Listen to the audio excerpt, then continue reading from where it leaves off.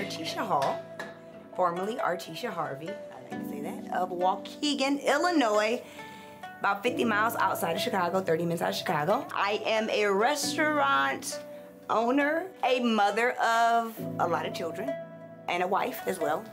My mother owned a restaurant in Waukegan called Harvey's, named after our last name. It was on a one-way street in North Chicago, Illinois. We moved here and we began cooking inside the house, and we started at the barbershop because that's what black people do. We had a soul food menu and a Chinese menu, and we thought no one would buy Chinese food from black people.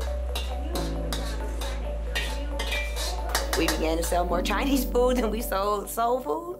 And for $10, you could get a plate, 2 sides, and delivery. Or you can get Chinese food, and it was fried rice, egg foo young, and white rice. So we thought we had something, and 15 years later, we're here. Confession is, I didn't want to be here. I did not want to be on the west side, period. I didn't want to be on the west side because I'm from Waukegan, from Illinois. And when you know your hood, you know your hood. I didn't know where I was coming to. But oh, I was wrong. Because the west side has taken care. I love the people over here. I love the people over here. I really do. I'm gonna keep that energy over here and bring that money back into these neighborhoods. My vision for Soul Foo Young, I want to make it a franchise. I would like it in other places. I want one in Illinois really bad. I really want one at home so bad. I would like to expand, and I want one of these ran solely by underserved young people, younger adults, so they can get a skill. You know, someplace where they know that they can come, grow, thrive, and I can help them any way I can. I have a nonprofit that's named after my grandmother. It's called Artisha Hall, and it's focused mostly on kids who have felonies or people with felonies, young adults mostly. Also young adults who are in the system. If I can help make your path a little bit easier where you've made maybe some mistakes, I'm for that.